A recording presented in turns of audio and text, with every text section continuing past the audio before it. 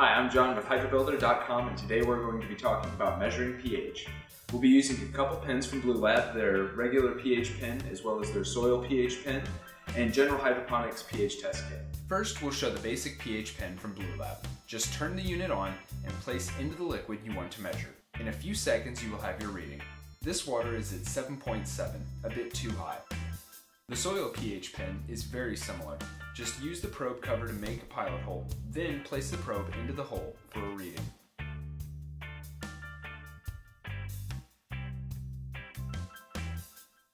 This soil is at 4.5, a bit too low.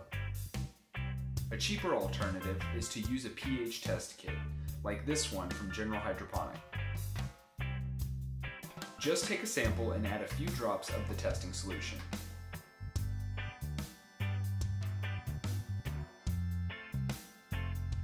Shake it, then compare the color to the chart on the bottle. This sample is between 7.0 and 8.0, about a 7.7. Now, we'll show how to adjust pH using pH up and down solution. We're starting with 7.7 pH water, so to get to between a 5.5 and a 6.5, we'll need to add some pH down. This process takes some experimenting. You want to add some solution and then recheck and add more solution if necessary. Now that we've added enough pH down, our liquid is now stable at a pH of 6.4. We could now add more pH down if desired. When adjusting pH, it's important to only use one part. For example, if your pH is too high, you would only want to use pH down.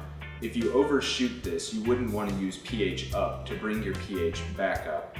Instead, you would use something like water to raise the pH, and then, if necessary, add some more pH down from there.